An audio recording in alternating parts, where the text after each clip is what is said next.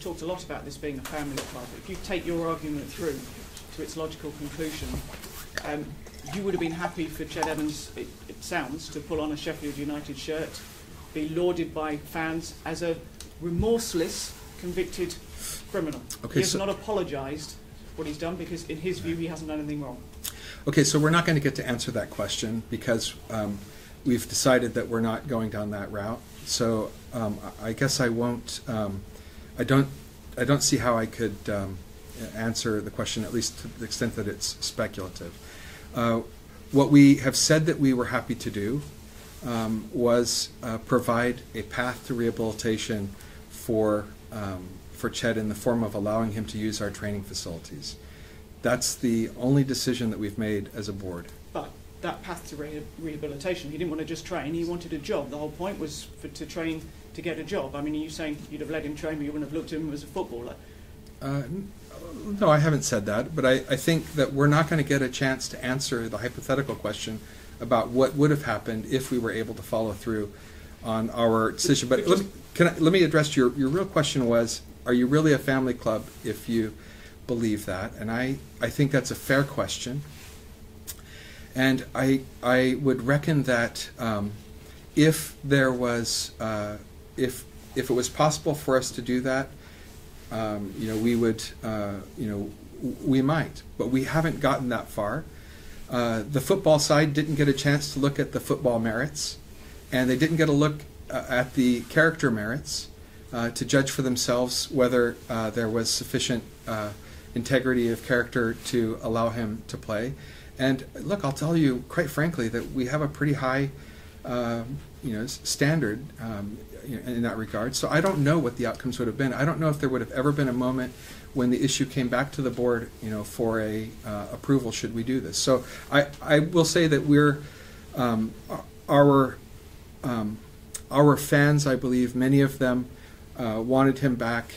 I think there was another group that definitely did not want him back, and the division within our family on that issue was one that was worth taking note of and not deepening at the,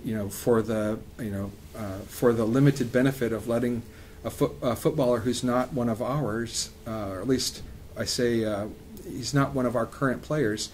We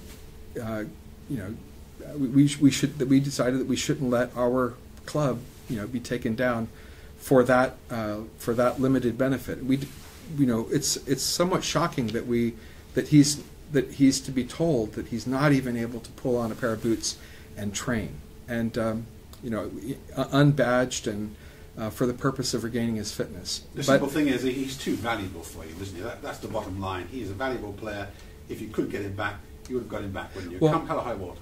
I don't think we have an answer to that question. I am sure that that Ched would have approached training with an intent to prove himself, but he hasn't played for how many months now? Are we coming up on 27 or 28 months or however long it is? It's a long time, and I don't know if there's still a footballer there that a gaffer who has the choice of how to spend his resources would spend resources. Would you have had him back had Jessica Ennis said, "Take my name off the stand"?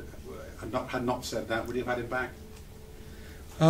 So I think that we treated the inputs of those who offered those inputs, sort of we'll call them celebrities associated somehow with the club. We treated those inputs as if from every other source of input, and we had very important inputs from all around. And I don't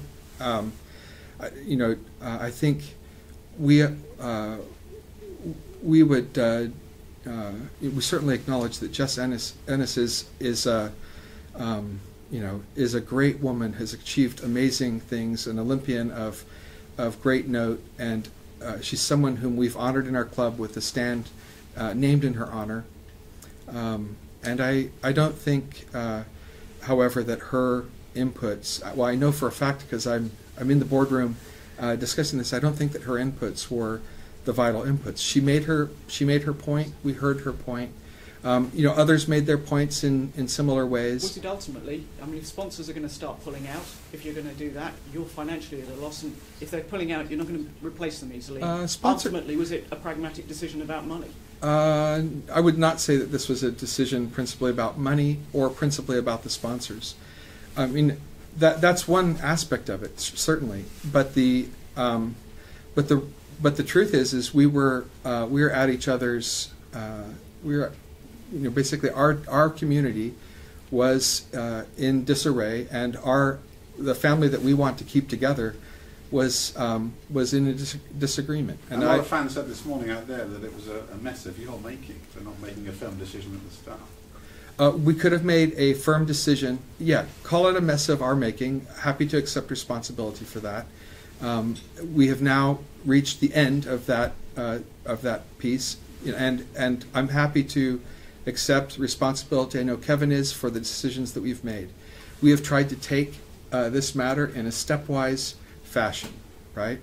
We waited to when Ched was released, we waited, and we waited, and we waited, and we eventually got a request, and then we acted on it. Do you think he'll ever play for Sheffield United again, Ched Evans? I have no way of guessing about that. I know no more about that than you do. So, I mean, I think Would you like him to? For my part, I think that the important decision for now has been made, that we're not going to have him train at the club, and that forecloses issues. You shan't be offering a new contract at all.